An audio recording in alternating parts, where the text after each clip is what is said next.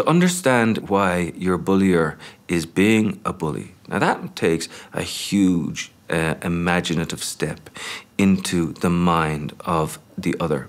But in possibly doing so, you might liberate yourself and also liberate the bully from his or her bullying. Why are they doing this? What is it in their own life that made them so miserable that they have to push this misery upon you? What is it about their own loneliness that's forcing you into a position of loneliness? And if you can understand that, maybe there's a way to crack open the light, because it's a pretty dark place to be, and everyone acknowledges that it's a pretty dark place to be.